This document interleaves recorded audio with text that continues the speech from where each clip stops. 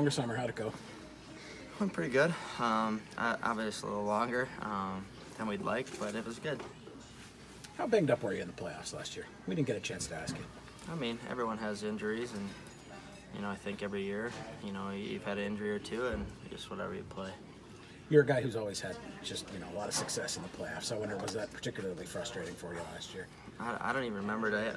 I probably had around a point a game, right, or something. Well, you did have some points, yeah. Yeah. So I mean, it's not that bad, is it? No. You've started this camp with on a line with Malkin. Did you have any input in that or any say? No say. You guys have to ask Sully about that. What have you seen from Zach Aston-Reese so far? Yeah, he's a good two-way player. Gets the dirty areas and gets the front of the net. The other thing we wanted to ask you about late last year was you're the kind of guy who likes to be out there every single night. But that you also could probably look at the other side and say there might be a benefit to rest down the stretch.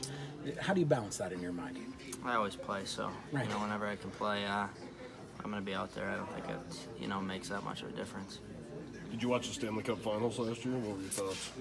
I couldn't say I tuned in for the full game, but Washington played well. They deserved it. They had a great team and a great run.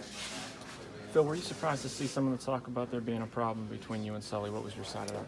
I think some people make issues that aren't there, and it is what it is.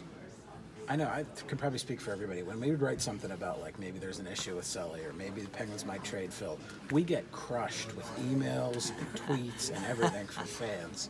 And I wonder, could you sort of talk about the fan support you've gotten here in Pittsburgh? The fans have been great to me my years here, and, we've had some good years here, so, I love them, and, they've always been supportive, and they're great fans here.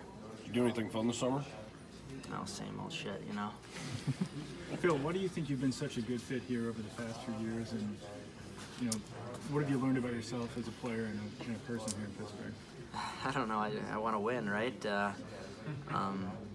And I think I've tried to do whatever to help the team win, and we've been pretty successful in the last couple of years, and hope we get back to it again. What do you think of all the centers this team's added over the past year? You have 6 or 7 guys that are NHL guys. Yeah, we got a deep squad here, and we're going to be competitive again this year, and hopefully get there again. You are the kind of guy who has, over the course of your career, popped up in trade rumors here and there every once in a while. How does that affect you mentally? I've been traded a couple of times, so it happens, and you just move on, right? Yeah, I didn't think the answer was going to be it left you in a crumbling mess or something. Yeah. Phil, did you see the thing where Jalen Ramsey said he could play hockey in 6 months? Do you have any thoughts on whether he could? I didn't see that, but I'm guessing he couldn't play. Anything else?